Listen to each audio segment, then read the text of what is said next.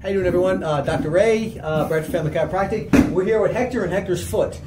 Today we're going to do a quick demonstration on how we might kinesiotape a lateral ankle sprain, maybe an ATFL sprain or a PTFL sprain.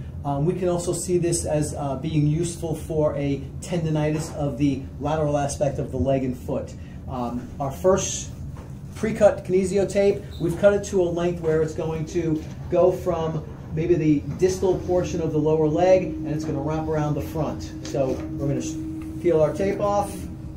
We're going to lock it down on the side here. We're going to rub that in, and then we're going to bring this guy, we're going to neutralize the foot, and we're going to bring this up and around. I call this a J-hook, where the tape itself just kind of wraps around to the top of the foot. The purpose of this tape is to facilitate or to help strengthen this tissue here, the fibularis tissue, that's going to support this foot, keeping it in an everted state to protect that ankle.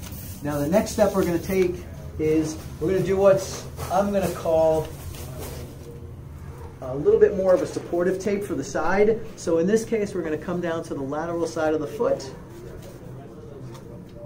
And some might call this a stirrup, where it's going to wrap around the ankle. Some also call this a heel lock, where we're going to come around the calcaneus.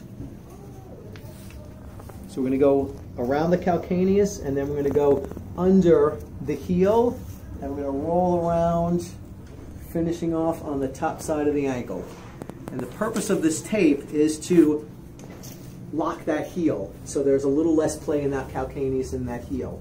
Again, this is a taping. We're going to do a kinesiotaping for stability for a lateral ankle sprain, a tendonitis of the lateral aspect of the lower leg.